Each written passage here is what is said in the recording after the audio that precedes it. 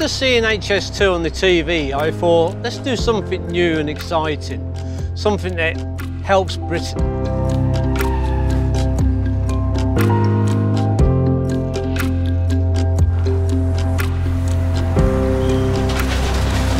We are GCN Tipper Hire Limited. We're an aggregates haulage business.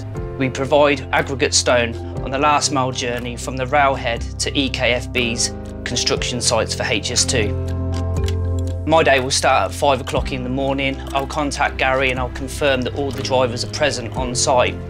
We use a WhatsApp group communication process to get that positive communication, and then we'll give a trigger, a signal for Gary to send the drivers on their way, and they'll start their daily work.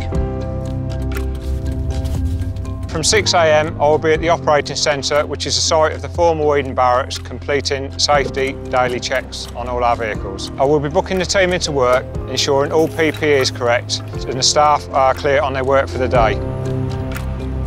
Once we're satisfied that everything's good, we'd leave the yard, making our way to our first railhead or quarry to pick up our first load.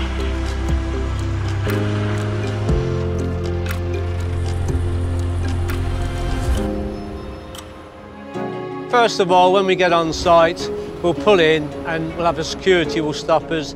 They'll normally check round the vehicle and make sure that we're all booked in on the app.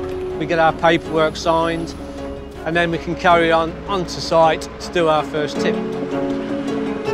On a daily basis, we'll have 8 lorries on the road.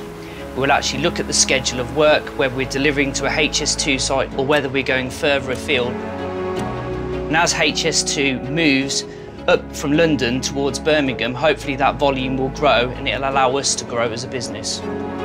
4 o'clock, the team will be back at the operating centre. All collection tickets are taken from drivers ready for processing, and all lorries will be washed off for the next day. And my advice for any small fledgling company is to go for it.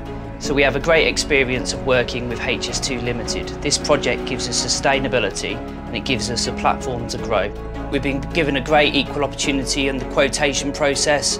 Railstone Solutions, EKFB and HS2 have supported us greatly, and we've had a level playing field against our larger competitors. We have some big ambitions for the future. We would like to go all electric and helping HS2 with their journey towards net zero. And we'd love to partner with the university to develop a sustainable battery-powered 32-tonne tipper.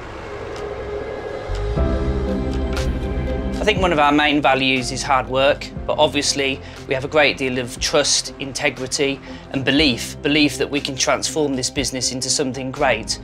We are really proud to work in the HS2 supply chain because it's helping us grow as a company and we're employing local people here in Northamptonshire. I think it's really good that my work is contributing to HS2 and it's helping to build a fantastic railway that will serve generations to come.